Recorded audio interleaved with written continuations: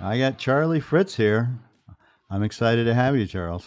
Thanks for having me. It's great to be in Well, Tucson with you. you're a wonderful artist, and I've always loved your work, collected your work. I don't represent you, but I would if I could. I can't, so I just get to enjoy you as a person and the pieces that are on my wall.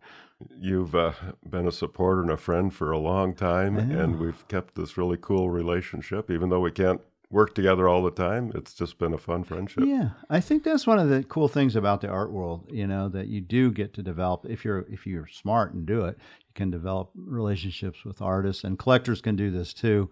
They get to meet artists at different shows, and you do a couple of different shows. You do what, the one in Prix de West still, right? Still do Prix de West. At one point, I was in 16 shows during a year. It was going like crazy at one time, but I backed off quite a bit. I work with the C.M. Russell Museum, Right. and the National Cowboy and Western Heritage Museum, some with the Buffalo Bill. Yes. Yeah, so. Because you're a Montana boy. Yep, still up in the northern tier. Yeah, and you were raised there? I was raised in northern Iowa. I see, which was the frontier at one time. Yeah, it was. Well, the Sioux actually, their home country was north of Lake Superior. Oh, well. And they got dominoed, down out of that country. And they came down through Minnesota and then swung out to the west and ended up in the Black Hills. So you grew up in Iowa. That's where you grew up? Yep. And you were, how many kids were in your family? Just myself and my sister. Uh-huh. My dad was an art teacher, and that we were just always doing creative things. And where did he teach? He taught everything from elementary up through a junior college that was in town there, and eventually became a elementary school principal. But we just were always doing creative stuff, and he was in charge of the Cerro Gordo County Fair art exhibit, and so I have a whole fistful of ribbons from that era. Yeah, when was your first ribbon? Do you remember? I don't remember that, but I sold my first painting in 7th grade. In 7th grade. And so when you did that, when you sold that painting, did that click something in your mind, like I could be an artist, do you think? Iowa is a Midwest state, so you're a teacher or a minister or a banker or a farmer. The option to become an artist was not ever really something you gave any thought to. You were going to do something else, and doing this creative stuff was something you did on the side. Even with your father being an art teacher? Yeah, I remember, I graduated from high school in 73, and when you looked around at what was available for art schools at the time, there wasn't too much. One of the main ones was Hallmark Greeting Cards had a art school. That's right. In Kansas City, I think it was. But that wasn't, what I wanted to do. And then I went to Iowa State, and that was, dip the dog's tail in a bucket of paint and make it excited and see what you got for a product. That wasn't my idea either. So I started teaching, and I only taught for a year and a half, and then I left and pursued art full-time after that. So let me back up a little bit. When you won that ribbon, because I want to get back to that, did you feel something different about where your creative abilities? Because I find this in a lot of artists that they win. Not only did you win ribbons, you actually got money. Yeah. That it changes them somehow. Do you think that might have been a pivotal point? Definitely got a lot of positive reinforcement in that way. Was winning these ribbons. I should point out my dad wasn't the judge. Yeah, there you go. But I remember in 1st grade, our teacher took a trip to Hawaii and was gone for a couple of weeks, and our substitute had us, make cards to send to her, and I had the whole classroom around my desk watching me do my card, and I did get a lot of attention coming up through the years of school and things. And did your dad and your mom give you accolades too and said, "Oh, you're good"? Yeah, they did. Yeah, did he help you with any of it? When I was in junior high, we just went on a binge for about 3 years. We had a ping pong table downstairs, and we got it all set up for oil painting. And I was buying these canvas boards and oil paints, and we were just painting up a storm. Anything that came to mind, my dad was painting next to me and things, and my sister. And I still have a stack 12 inches high of those early paintings. That's really interesting. And what did your sister do? What did she end up doing? She went into education as well, and she's been selling textbooks for many years now. They still make those? Well, yeah, that's exactly right. I was just talking with her the other day, and now it's almost all a digital Yes, I would type think. program that they sell to these professors and things. So she's morphed into, followed the evolution of all that sort of thing. And was she your younger or older sister? 4 years younger. Okay, so she's the baby of the family. Yeah. So you go to school, and you actually go to an art school to begin with? No, I never did. You didn't? Okay. No. You went to, was it a teaching, to get a teaching degree? Right. I was really big into racing snowmobiles at the time, and there was a junior college close by that allowed me to stay and work at the local John Deere store and keep up my racing schedule, which it sounds silly now, but fortunately that junior college and that John Deere dealership was there because it kept me in school while I was extinguishing this other interest. And that was racing snowmobiles? Yeah. Did you get paid to do that kind of No, stuff? I never got paid. It was just something you loved to do. I worked with a local dealer, and there was about 6 of us that raced out of his dealership. And what did you do at John Deere? What were you doing there? Mostly snowmobile-related things. Yeah, okay. Yeah. But then went on to Iowa State and played hockey down there and had a good time. Did you play played for Iowa State? At that time it was a club sport. Yeah. But it was a big-time passion. And so you graduate with a degree in education. And so a history minor. Oh, that's where the history comes in. Yeah. And were you always interested in history, or was it college that really brought that alive? I found a pendant, an Indian pendant along the Winnebago River there in North Iowa one time. And it was made from a clamshell, so it was real iridescent, and it had a hole real precisely placed in it and things. And that pendant is what really sparked a lot of interest. And I was always making at that time. Maybe 4th grade or so. Oh yeah, so you're a little kid. Yeah, in my Boy Scout troop, I got them all excited about Indians, and we had a powwow and made costumes and things. And so I have pictures of myself in Indian costumes with, the kitchen towels and eagle feathers cut out of cardboard and all that kind of stuff. And it was that one pendant that you found that really... Yeah. And I still have it. Yeah, you still have that pendant. Yeah. And how old was that? Do we know? No. Yeah. But it was something that was worn. Yeah. Something that was clearly special for somebody a long time ago. Yeah. And you could relate to that. Yeah. Yeah, I had a great circle of friends, and we were all kindred spirits as far as being out in the woods all the time and chasing around and trying to snare rabbits and look for arrowheads and things too. Yeah, and climbing trees and build forts and fish and all that. Yeah, I was fortunate to grow up in an area that had these small reclaimed clay pits that made these beautiful lakes, and the fishing was unbelievable. So we could. Yeah, that does sound fantastic. Yeah, it was great. And so that pendant somehow clicked something in your head about history. Yeah. And was it mainly the history of Iowa and Native American and early Western history at that point, or was it more deeply? Because you ended up getting a degree, a partial degree in history too, right? Yes. I would say that my earliest interest in history would have been Minnesota and the North Woods and Canada.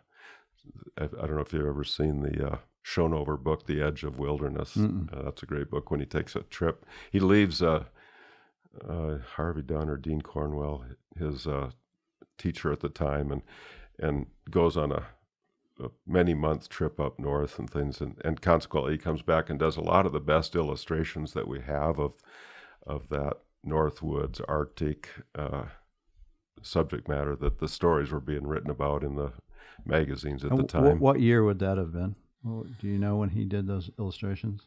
Because Dunn's early. I'm guessing in the teens, maybe. Yeah, early on.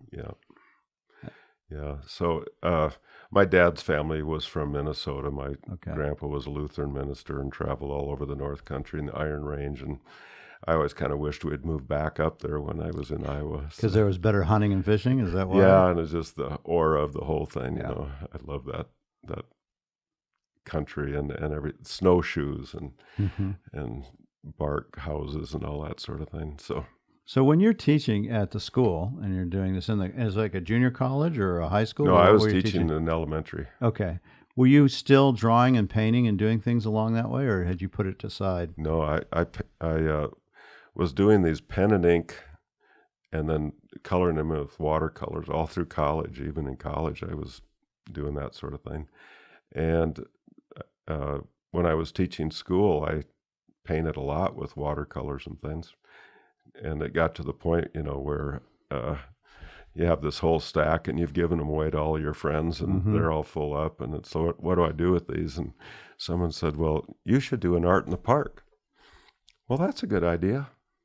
What's an art in the park? And so, I bought a tent and started going and shopping all the hobby shops and whatnot to find framing and framed all these things. And pretty soon I was making more money on the weekends than I was teaching school during the week. And where the art in the park, where in Iowa was this? Well, I was teaching in a small town called Boone, which is right outside of Ames, where Iowa State is, only about 40 miles north of Des Moines. So the beauty of that country back there, as it relates to this sort of thing, is there's just so much more population, and you didn't have to travel very far, to get into another art in the park. You could go to Waterloo, you could go to Cedar Rapids, you could go and to they would Moines. set up a tent, and there would be a bunch of artists that would come and yeah, they were organized functions, And you pay them something to get a tent. I don't even remember if I did. Oh. I'm not too sure. I can't remember how that worked. But it didn't take long for you to realize, hey, wait, I'm actually making a better living doing this than teaching history in elementary school. It was an odd thing. I kind of thought I would pursue, becoming an elementary principal and maybe even a superintendent sometime. But I didn't dislike teaching, but I'd only been there about 4 months, and I was already thinking, well, what am I going to do next? Yeah. And I do you only think stayed any there of a that year was driven by your dad being a teacher and you wanted to make him happy, that kind of thing? And he's like, yeah, this is a good profession? I don't think it was that so much. I just didn't see very many options at the time. It was just a fairly small world. I just didn't. And you're single at this point? Oh yeah, yeah. I just didn't see any options other than what was right in front of me. What my friends' parents did and what my parents did. Yeah. That's what at that time. You didn't see a way out, I guess, in a way, maybe. Yeah.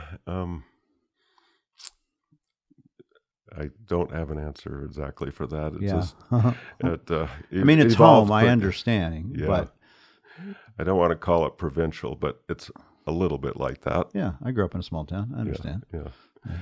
So, but I actually sold a watercolor of a red-tailed hawk for $90, and I sold a painting of 2 yellow shafted flickers for $125, and I thought that prepared me for quitting teaching, and I did. So I've always said, if a guy had any brains at all, you wouldn't get anywhere. That's funny. And how'd you sign those? Did you sign those as C. Fritz, or how did you? I think Charles Fritz back. You put Charles Fritz. Okay, in case I run across them, I'll know what they originally paid There's for it. a couple of those that have made it into museums now back in Iowa. Oh, is that right? Yeah, people have donated them.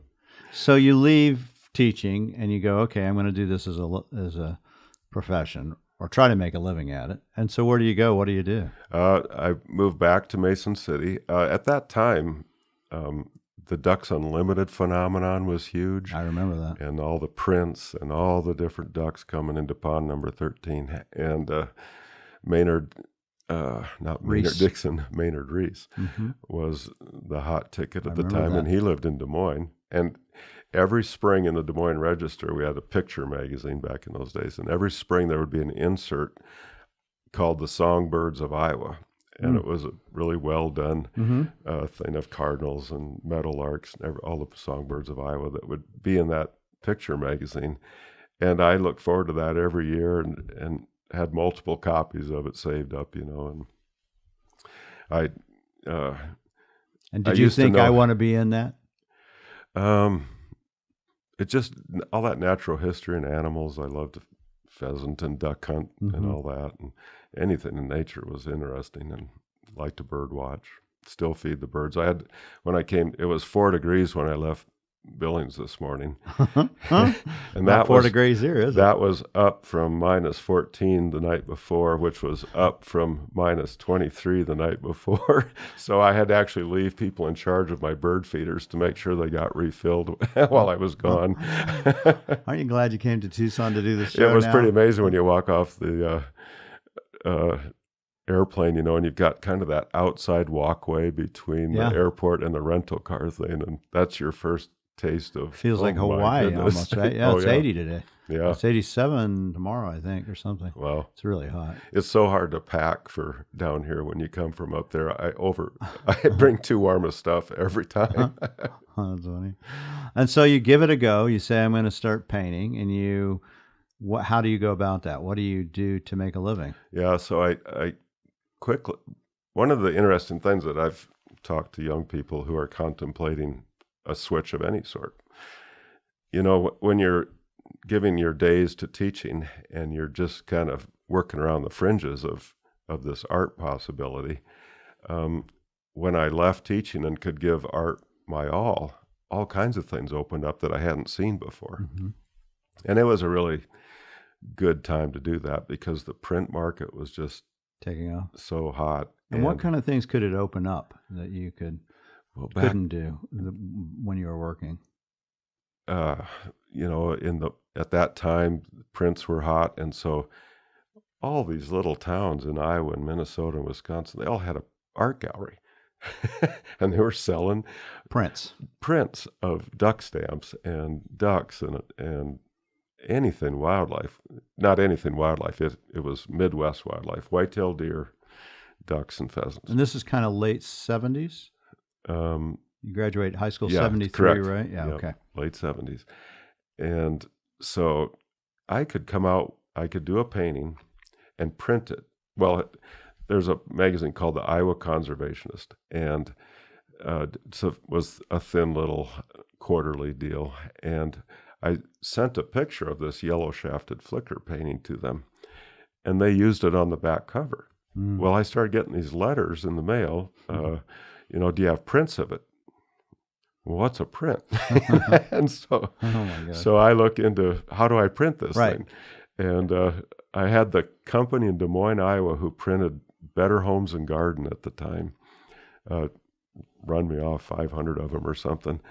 And, you know, the going price was $75 to $100 back then. And I figured, well, I'm just starting in things and I got to make this entry level. So $25 was retail price. For your prints. And did you sign them and date them? Or Yeah, and numbered them? Yep. And how many would you do in a print? Well, I think there was 500 of those. But so the wholesale price to the galleries was $12.50. Oh, God, they loved you, didn't they? Because they probably put it at Exactly. $75. I had a Volkswagen Sunbug at the time, and I was driving all over the Midwest. I'd do a painting and print it, and then take off on the road and walk into these galleries. Pretty soon you get an established relationship, Mhm. but you know, you could hit 6 galleries in a day, and each one of them would take 3 to 5 prints. I mean, I was rolling it. Yeah. And what would you do with the paintings themselves?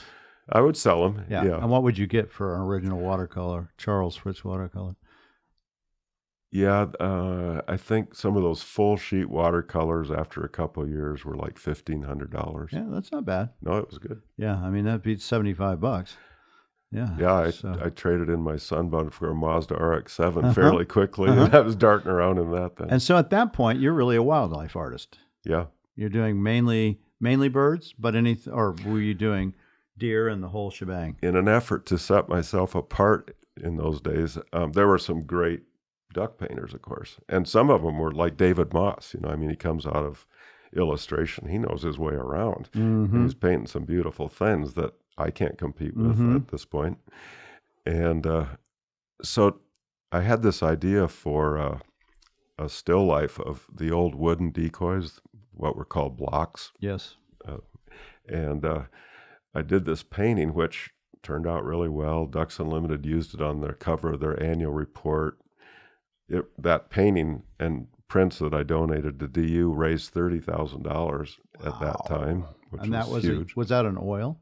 It was watercolor. It was a watercolor. Yeah, and I had evolved into my own style of watercolor, which was glazing. And so if I wanted to paint the face of the breast of a Drake mallard decoy, that's a deep umbery brown. Mm-hmm. I would start with yellow ochre, raw sienna, and work my way up. Mm-hmm. And so I'd get this pretty rich, deep layering effect.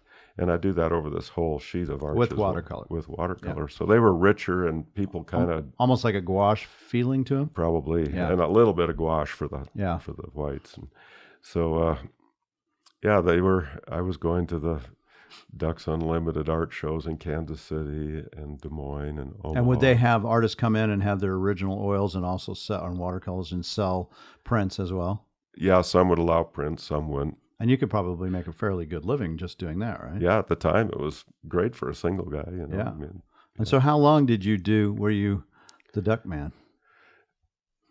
So I guess that's what I started out to say was I kind of morphed out of the actual birds and into these sporting still lives, I called them. And they were of so these are first duck decoys, which are really cool. I like that idea. You should do it again. Yeah. And I bet they'd be great.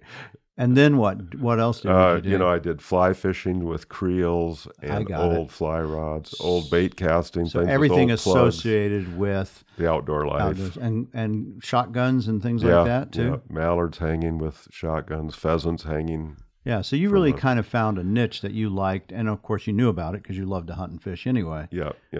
And you did that for how long?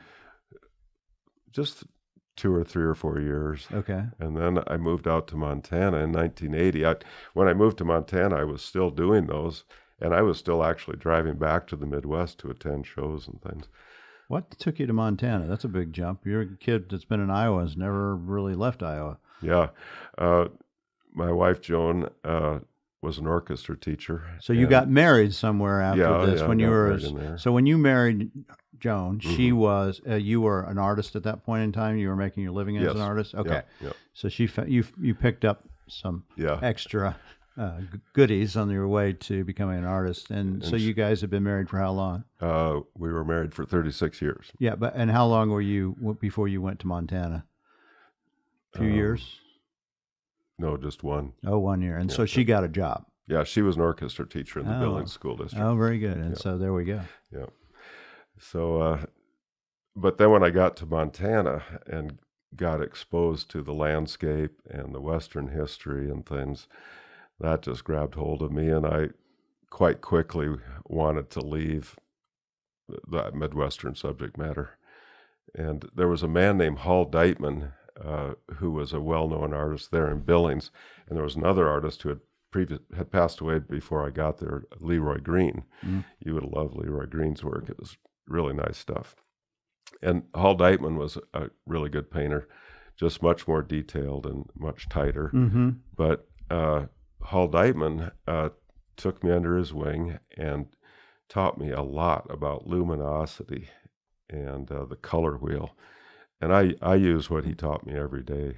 That was basically your apprenticeship for school, really. Yeah. I studied with him for about 8 or 9 months and just learned a lot. And then I continued to stick with him. He was right there in town. But I went over there every day. This is in for Billings? 9 months. Yeah. Uh-huh.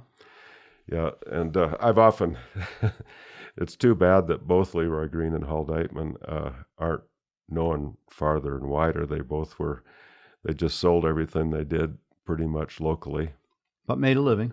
And they were talented enough to be in the running with all the guys that we know. I don't know if Billings was just isolated. I don't know the exact reason why they didn't get out and around more. But well, I think that's sometimes what it is. If you don't get good gallery representation, nowadays it's a little different because you have the internet and Facebook, Instagram, and all that stuff, so you can get exposure worldwide. But especially back then, if you didn't have... There was no interstate going to Billings. I mean, When it took a blacktop road from Rapid City, which was a blacktop road from Sioux Falls, which was a blacktop road from Minneapolis. Did you worry about that when you were there, that it's going to be tough to make a living as an artist being in Billings? No, I actually found Montana, but at that time, the C.M. Russell auction was and still is a real big deal in the state.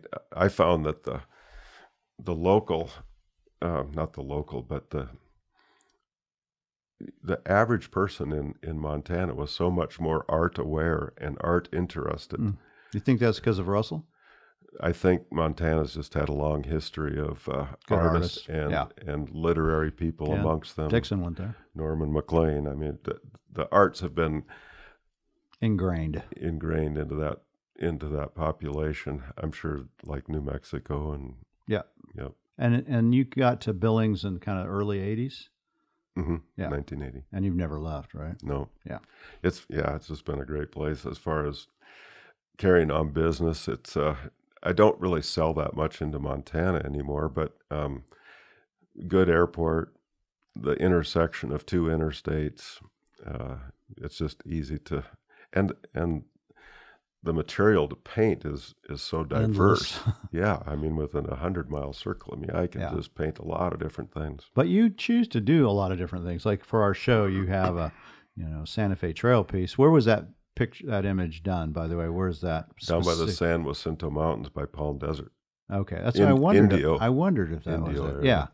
Both the Old Spanish Trail, which went north out of Santa Fe and actually went up through the San Juans of Colorado, got into Utah, and then dropped back down. And then the Gila Trail, which people are familiar with around here, that went right along the southern border. Both of those trails come back together right there at that gap at Indio and Palm Desert there, and they drop down through the mountains into the valley. Is that the Central Valley? Yeah. Would that be right to call it that? Yeah, I think so. And I actually had a couple of your Palm Spring pieces that you painted, a little study, and then a big major piece that you did that came on the resale, and I ended up somehow with them. Yep. A judge from Illinois had a home down there and had commissioned me to go down there, and I did that big painting for him. And when it came time for them to downsize, I referred them to you. I remember that, yeah. So I should recognize that mountain range because I wondered about that. But so you've done a lot of different subject matter, but this seems like one of the things that has been dear to your heart, and maybe we're jumping a little bit, but is the Lewis and Clark, the whole exposition of that. And so tell us a little bit about that, because that's a life changer for you. Yeah, it was a huge thing, and it continues to be. Just to backtrack one moment to the eclecticness of everything. That's one thing I've always been very blessed with, that my clientele and the people who are interested in my paintings allow me a lot of latitude. I look at a lot of artists who, and it's partly the artist's fault, I believe, for pigeonholing themselves. They land on something that they realize people like, and they ride that pony till and the do you shoes think fall off. changing from doing duck decoys to landscape and other oil type, complete different genre, has given you that ability to go, I can do other things and not have to worry that there's going to be an audience? Yeah, I think it just sort of evolved, probably, as you say. As you might be, I just have a lot of interests. I'm like you. I mean, a lot of things interest me. Yeah. I'm sort of maybe a master of none, but interested in everything. Nothing wrong with that. But so I've painted and enjoyed wall tents on the Homer Spit in Alaska or in a moose hunting camp. I remember that one. Yeah, I remember. That's right. Do you still have that little painting? Oh, yeah. I still remember that painting. I remember you wanted to buy that. Oh, my God, one. that was a fantastic painting. And, and Glacier Park and the Indian Wars. And then you come down into here and you got the Gila Trail and the Santa Fe Trail and the Adobes and all that. But the common thread, someone might look at that body of work and say, well, it's just way diverse. But to me, there's a real common thread that goes through it all, and that's the thread that intrigues me the most, and that's to be observant and to appreciate how human beings have found a way to live in the environment that they landed in. I mean, you have Eskimos that found a way to live in that environment. You have Canyon del Muerto that they found a way to live in there, Canyon de Chelly. I just find all these different indigenous peoples' ways of learning how to cope interesting. Yeah, and just the inhabitants too, not just indigenous, because you do a Yeah. lot of Yeah. Western early and just Homesteady today. type people. Yep. So does your artwork always have that subject matter kind of somewhere in it? I think you would probably find it. Yeah, I mean, this is really interesting to me because I really hadn't thought about it, but I'm running through, most of the paintings I've seen or handled over the past, and it's there. Yeah. Even if it's just something that was there and is gone, an old burial Right. mound. I can remember. I actually have one in my house that is exactly of that. Is it that 8x16? Yeah, I remember that painting. Yeah, it's in my house as I walk. I see it every day as I walk into my house. Nice. Thank you. And no, it's fantastic. I mean, you're a great painter, and I want to be around it. But when you do your work, it's not just historical too. I mean, you do things that are today. Yeah. Yep. There was a time when I loved Martin Henning's paintings, and I got very intrigued by them at one point, and I started experimenting with, finding that sinuous line in nature, and the cottonwoods, his famous cottonwoods. I see those lines in the cottonwoods up by me all the time, especially now in the winter. They're just beautiful when they're bare. And there was a time there where I started down that path and started to put all these design elements into my paintings and things. And then I would travel somewhere and I would want to do the Vermilion Cliffs. Mm-hmm. Well, the Vermilion Cliffs don't lend themselves to that kind of line. But I wanted to paint the Vermilion Cliffs, and I realized that if you're going to look at the world through one of these filters, then you got to live with that filter under all circumstances. And sometimes even Martin Hennings was not successful. Oh yeah, at times when he tried to apply it to something that didn't work on. Yeah, for sure. And so I backed away from that. And I like to find the abstract shapes in nature and capitalize on them when they're present. But at the same token, a hardwoods forest in North Iowa, when I'm back there visiting, is beautiful. So why not paint it? And then you've got to deal with a whole bunch of lost edges. And do you like to edit? So you edit some of the details to get to more simplistic at times? Oh, yeah. That's the thing about painting on location, which I just always do. I mean, I still use other references and things, but I never stop going out and painting from life. And the beauty of painting from life is when you've got that 10 by 12 inch panel in front of you, and you have about 3 hours as far as the sun's movement before things change. So it forces you to move quickly, and it forces you to edit, and it forces you to simplify. And some of that you do consciously. Consciously you say, I can do without that. And a whole lot of it is subconscious, and it's just kind of ingrained in the process, and you get better at the process. And so what I feel I get when I come out of the other end of that 3 hours is this distillation of what was in front of me. And it's like a good whiskey or something. It's pure. What's left there is what you really need. And it's the essence of the spot. And a big part of a good painting, I think, is when the artist doesn't forget why he started it or she started it. You have to remember what made you stop and want to do that spot. From that angle, from that time frame, from all of it. And what is that usually draws you into a spot? What are you looking for? I know that's a hard question, but... Yeah, I think it's probably so many different things depending on in the Midwest. I was just back there visiting my parents, and, it can be a fantastic trunk of an oak tree with snow on it that stands out apart from all the other younger underbrush that is just all lost edges. Abstract, really, Yeah. basically abstract imagery. And it is, yeah. You go into Utah or somewhere with the cliffs and things, and it can be the sharp edge between sunlight and shadow. I.E. Dixon did a lot of those. Sure, yeah. And Could be the rising moon. Mm-hmm. Do you keep a lot of those little studies for references to use in other paintings? Yeah, I do like to keep them. I do sell them too. It just depends.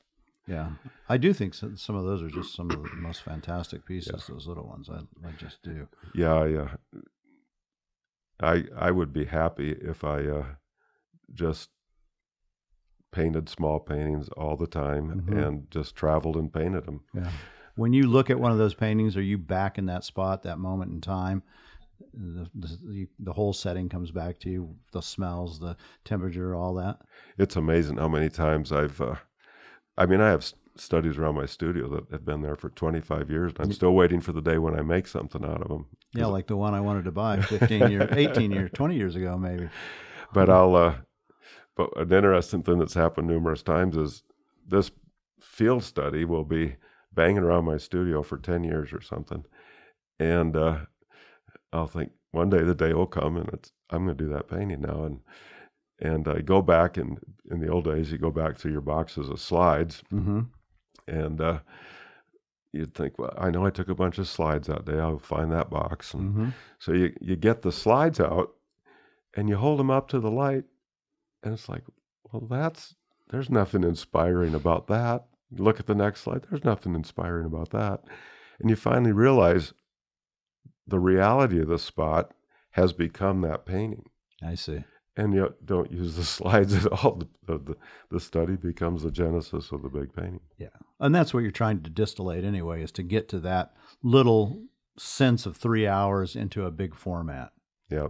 Well, and the thing that I also believe is when you stand in front of a Rungius painting or an Ufer painting, any of our great painters, and those paintings now are 80 to 120 years old. Why do we stand in front of them, and why do they intrigue us? Well, to me, it's because they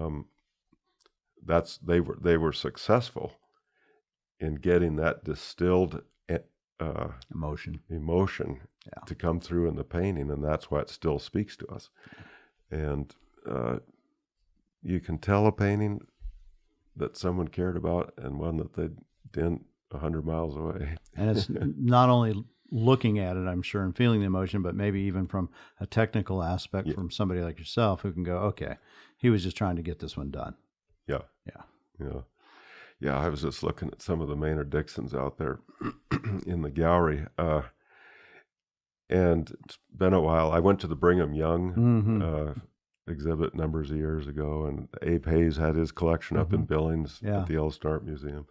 But it just struck me again now how, and I was going to ask you this, I love those teens and 20s, those juicy ones, more than I like the design and the composition of the later ones, but the flatter paint doesn't attract me as much. His color sense and the way he painted is different, and a lot of that has to do with especially the teens. So he goes to the, in 1915 they have the Pan Pacific is in San Francisco and in San Diego, and what's he seeing? He's seeing Impressionists, he's seeing Futurists, he's seeing all this art, modern art, different things that he's been exposed, but it's really in his backyard.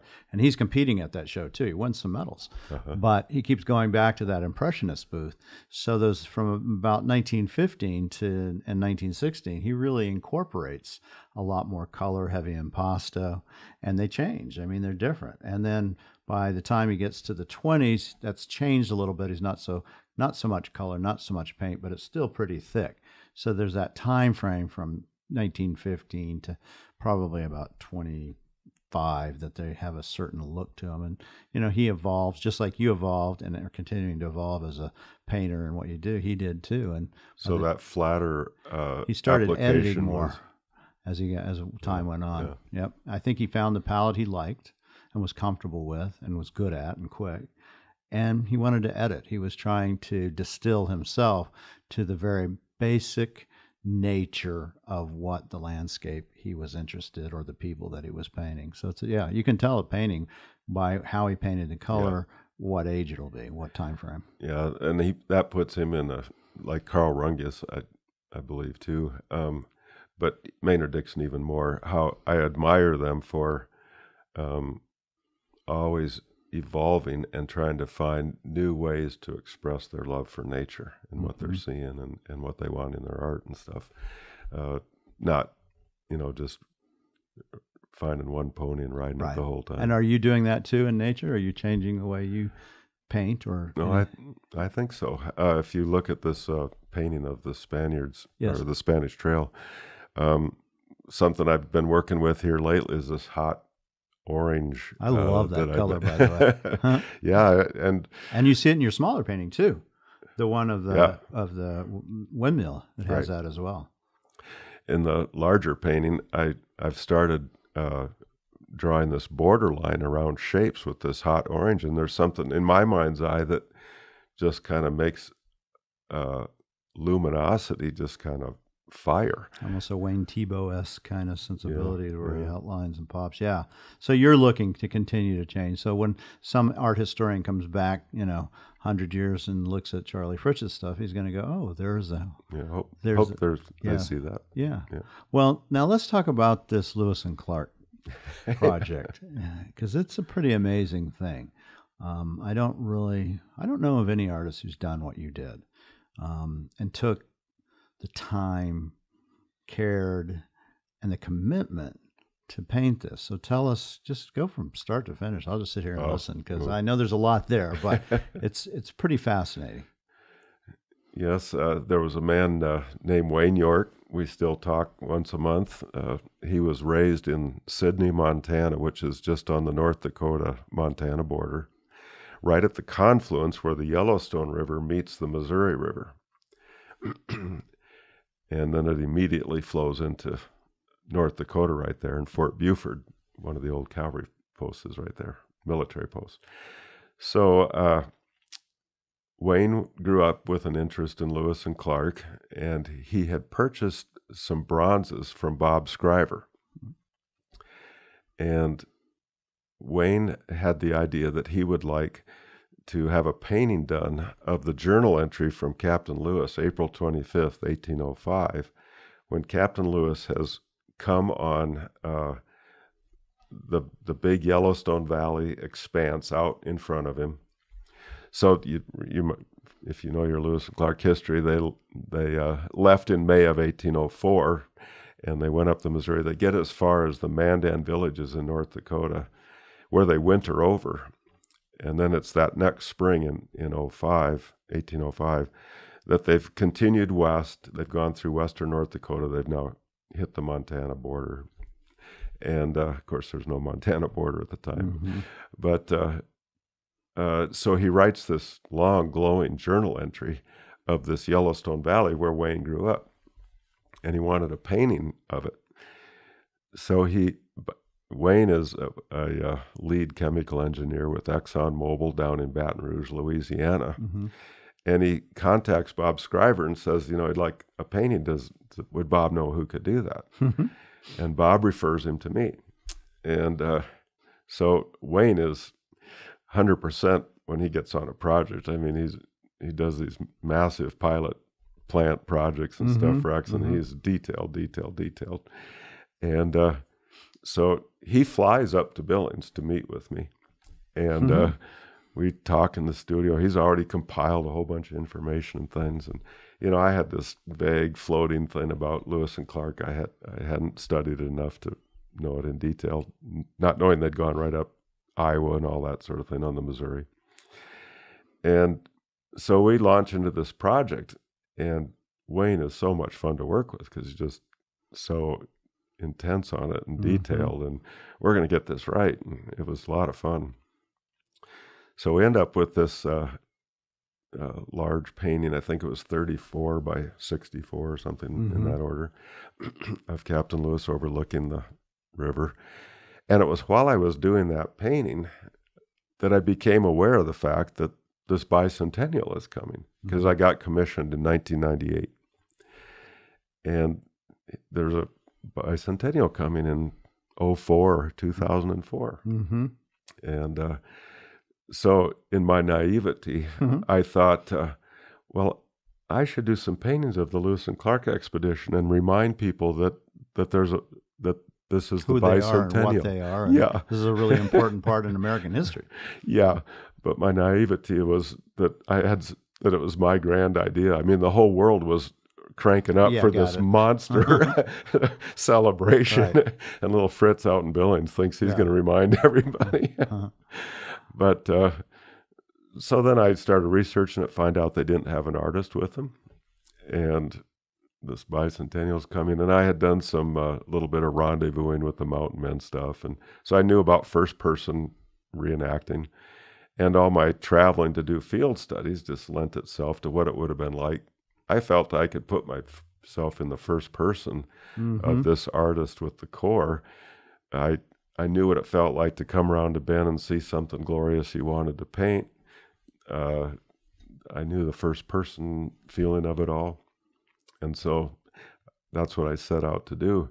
Well, at that point, I had gotten into I'd worked hard to get into a lot of the shows, like the Denver Rotary Show and Preta West and a show at the Albuquerque Museum, Jackson Hole. I was in all these shows that I'd worked hard to get into. But if I was going to do this project, I had to pull back, and I needed all my time for the project. So it also was a bit of a stimulation for me, because I had seen some of my older artist friends who had done these shows for years, and they're getting a little complacent, and I could even see that in myself. I'd been in some of them long enough, and I thought I kind of want to spice my life up and take a dare, and so that's what I did. I pulled back and just what do I think? Because that means less money coming in too when you're not doing these shows. Yeah, well, Wells Fargo Bank at the time, the lady who was in charge of the banks up in Montana, of all the banks, was a friend and a supporter, and so we made arrangements, to just have a business line of credit that I would just paint these paintings against that line of credit. And then Wells Fargo got a lot of advertising in those days when the exhibit traveled and things. So we didn't really have to adjust. I just made it so that we didn't adjust our living conditions. But you did take a big risk, because if you didn't get to sell the paintings, right, then you've got this money you spent, and I was on the hook for it. I was well into the bank's pocketbook there. And this is a project that goes for 6 years? 10 total. 10 total. Okay, here we go. So I get the bulk of the paintings done. Well, I end up working before you get to the bulk of the painting, because so tell people how you went, and you actually went to all these places, right? Right. Well, I traveled the whole route from St. Louis to the Pacific and back twice. And how many miles is that? Oh, well, it was 4,000 or so by river miles. And did you go by river on some of these? On some of it, I did. Most of it, of course, I was in my truck hitting all the spots. And in the end, it was 100 paintings, but that was a little bit later in the story. Okay. When it opened in 2003, I had 62 paintings done. And I was working with the University of Montana. They were looking, they had a huge website and a huge commitment to the Lewis and Clark story. I see. Stephen Ambrose was a graduate of there, and there were some other really great historians. Harry Fritz, not a relative. So the university was looking for something to hang their hat on and to carry the banner into this bicentennial period. And so when they found out what I was doing, we ended up collaborating and working together, and they handled the administration of finding museums for it to go to and the transportation, everything. And this is 60 plus paintings? Yeah, 62 paintings at the time. And some of these are very large paintings. In the end, it's 13 or 14 crates, almost the size of grand pianos that move around, and climate-controlled truck and everything. So for the bicentennial, it opened at the university in 2003, and then it went to the Oregon Historical Society, the Booth Museum, McNider Museum, 6 museums through the course of the bicentennial. Too, right? And we did a book with the university, yeah. Yeah, that's no small undertaking as well. Yeah, so that was the first one.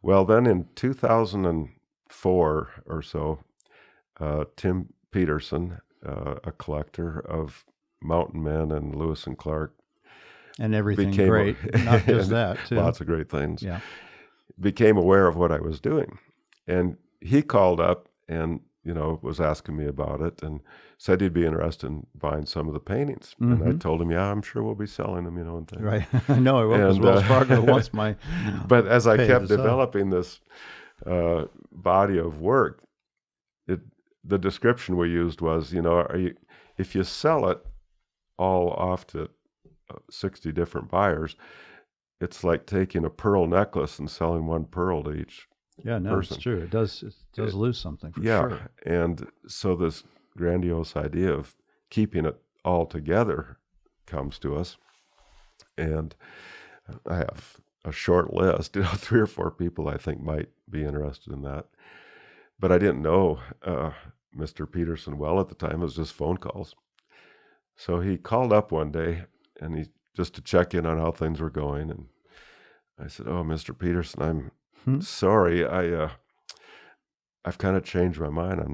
I'm not going to sell them, like we had talked in a gallery sale or something like that. I'm going to try and keep them all together and sell them all as one body of work." "Oh, well, I'd be interested in that." It's like, "Who are you?" So that began our conversation, and we've had just a wonderful partnership ever since 2005. And he ended up buying the paintings, and then it was his idea to, I think at the time I had gotten up to 76 paintings or so, and it was his idea that it just sounded good. 100 paintings illustrating the journals of Lewis and Clark. He also, through our discussions, we both knew that there were aspects of the expedition that hadn't been adequately addressed yet in the paintings. So that gave us 24 more paintings to address those stories and that storyline. And it was a lot of fun because he's so knowledgeable about the expedition that we could have this really intelligent, fun talk about it, and we could find all these little nuanced ways to incorporate some detail in a painting that addressed one of our concerns, but that there was no way we had room to do a painting just about that. So what an example of that is York, Captain Clark's slave, who goes along on the trip. I can't think of the author's name right now, I'm sorry. In Search of York is the name of the book. And that book was super enlightening to me. The author gets you to understand what it was like to be born a slave. You're a childhood friend of this young William Clark. At some point, you are educated and learn that while you're his playmate and his friend, he's the master and you're the slave. And he stays with Clark, all through growing up and everything and into adulthood. And now he's going along on the Lewis and Clark expedition because he goes everywhere Clark goes. So York has this very unique human experience to be a slave in the East and raised that way. But now he's going out into the West, where he has all the same responsibilities and duties as the enlisted men, every privilege, like carrying a gun and going hunting by himself and everything. So that's the York that I wanted to do the painting of, and I actually saved that painting for my 100th painting because I thought I'm going to need a carrot at the end of the stick to get me through that last painting. And so that's one of my favorite paintings in the collection. How big was that painting? Do you know? It was maybe like 26 by 32 or so big vertical. painting. But we also know York as Charlie Russell painted him, with the Indians in the Mandan village trying to rub the paint off of him. The young Indian kids thought he was a black monster. He had all these special attributes. Oh, they'd probably never seen an African American. No, they hadn't seen him. No one. And you know how spiritual and mystic they are. I mean, they thought he had mystical powers, and who knew what capabilities this large black man had. So in the painting at Camp Fortunate in southwestern Montana, where they're switching their canoes for horses with the Shoshone Indians, over on the far right-hand side, I show the Indians trying to rub the black off of him and handle him and things. It's a secondary story in that painting, not the primary issue. But that's just an example of how there's multiple stories to be told about that one person, and so we addressed it in a few different paintings. Yeah, so you saw the importance that he's just as important to the story as Lewis and Clark. He has a very unique story, for sure, as part of it, as did all those men. The sergeants, a lot of them were illiterate. Mm-hmm. The sergeants had to keep journals, and the captains kept journals. And then York's role, I think, was, pretty well ignored for decades and decades. Oh, I'm sure. 150 years. And how long was the Lewis and Clark exhibition? How long did they go? Was it 4 years? They left in May of 2004. Yes. And they returned in September of 2006. So about 2.5 years. 2.5 years. Mm-hmm. And they were exploring the West. What was there? Nothing was really known other than from the Canadian fur trappers, I guess, had some sense. I'm not even sure. But, Mackenzie and Thompson up in Canada had traversed the continent. But they were working for the Hudson Bay Company and the Northwest Trade Company, and their whole purpose was commerce. They were just looking for customers and for Indians to bring them furs.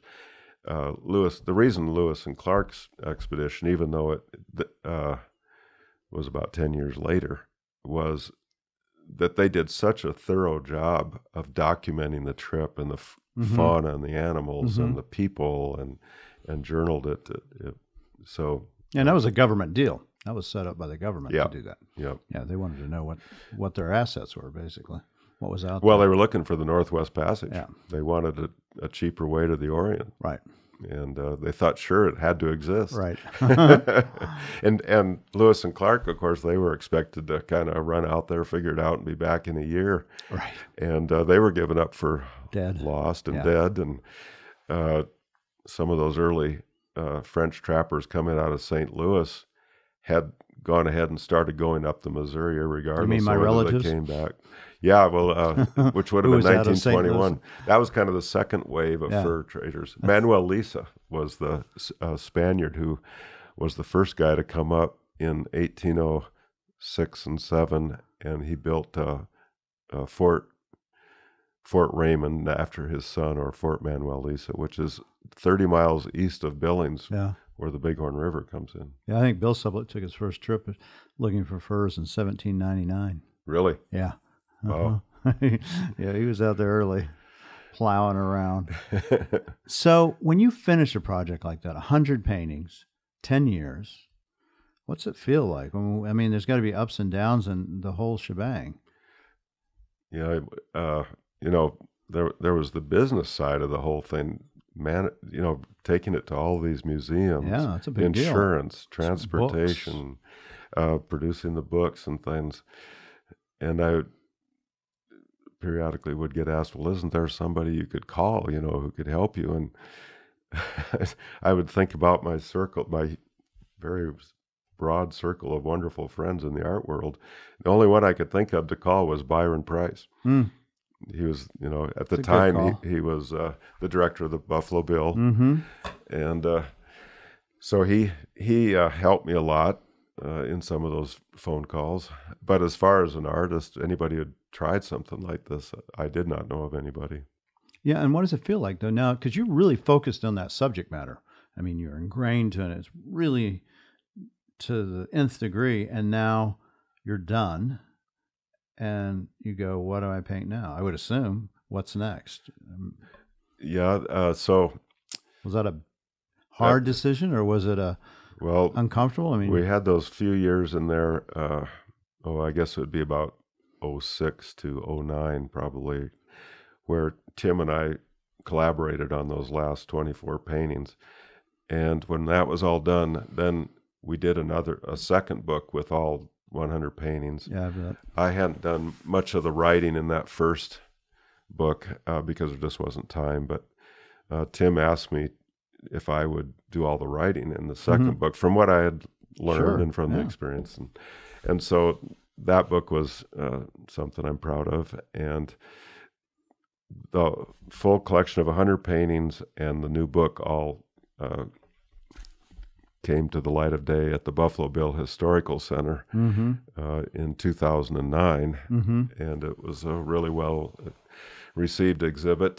They did a great job of displaying it, and it's been off and running ever since. Yeah, and it still goes to museum shows. I mean, it was at Scottsdale Museum of the West for Yeah. a while. I went to Tucson Museum of Art. Yeah. And I got The to Willow see Rock Museum. Got to see it. Those two, yeah. The Willow Rock. So, and that will probably continue for maybe forever until it finds its final home, or do we know that yet? We don't know. Yeah. Right now it's at Springfield, Missouri at the new Wonders of Wildlife and Natural History Museum that Johnny Morris and Bass Pro Shops, they spent 12 years building this museum and aquarium, and it's beautifully displayed there, being seen by about 1.5 million people a year. Oh, that's fantastic.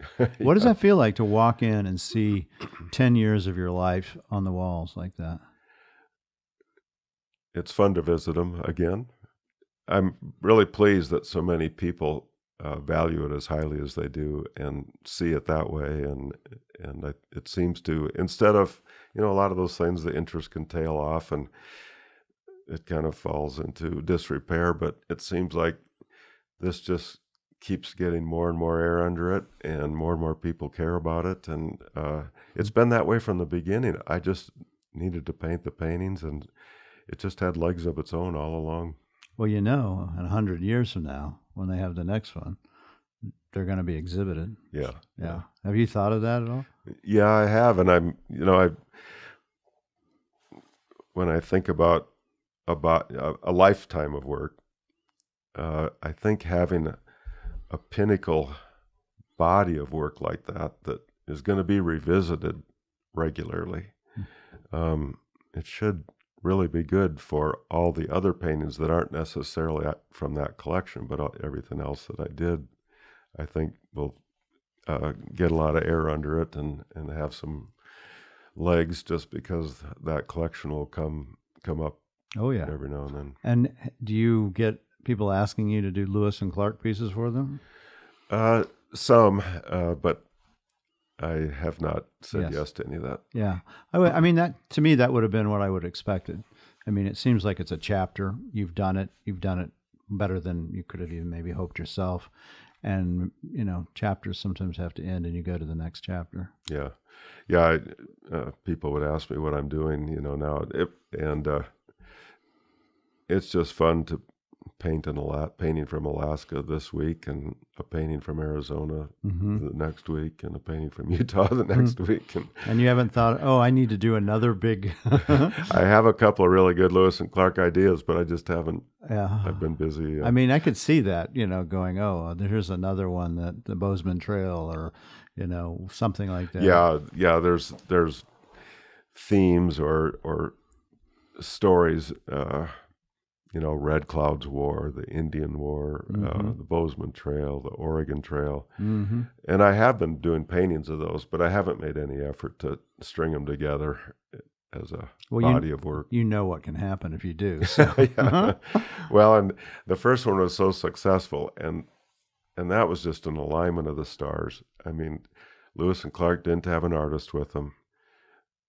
The interest in Lewis and Clark nationwide, was huge. You had Ken Burns doing specials and all that stuff. And I just this week got a book in the mail, a 2-volume set by an author in Poland who he tells me it's the first book that's ever been done in Poland about Lewis and Clark, and he was over here extensively researching it. Then wrote 2-volume set on it, and I have 2 new books with my paintings illustrating it. I can't read a word of them. Oh, that's funny. So what's next for Charlie Fritz? Well, I'm enjoying getting back to my relationships of the museums and the galleries, and painting what I am inspired to paint at any given moment, and not tied into some parameters at all. Yeah. I'm exploring with some new ways of expressing nature, like we were talking about. With the orange outline. Yeah, and maybe pushing color a little bit more. I've always been very literal, and starting to put a little more. I always used to really value representing nature accurately, and I'm maybe it's finally getting to the point of being a little bit more of an artist about it, and saying I can put in what I want to a little bit more. You're getting where Maynard Dixon was. I'm kind of a late to the party on that one, I know, but I still love standing out in front of a inspiring hill or coulee or shadow shape, and when I drive around and see something, a shadow shape that's cast on a rim rock or something, it's like, stop the car. Gotta paint that. Can't wait to mix that blue. Yeah, you're an artist. Yeah, you found the right path. Yeah. Charlie, it's been fantastic having you. You're just a wonderful artist, and I've always loved your work, and can't wait to see what this next quarter century produces from you. Yeah, thank you. I know one thing, it'll be original and it'll be good. Wonderful. So, that's awfully nice of you to say, and I've true. appreciated our friendship over these years. Charlie Thanks for all Fritz. the support you've always shown. Charlie Fritz, and you're in my new Maynard Dixon book. So, Maynard Dixon's America West. You're one of the people that followed in Dixon's footsteps, and your paintings are in there, and they'll always be associated with him as well. I appreciate that. Yeah. And deservedly on your part, for sure. Thank you. Yep. Charlie Fritz, Art Dealer Diaries. Thank you.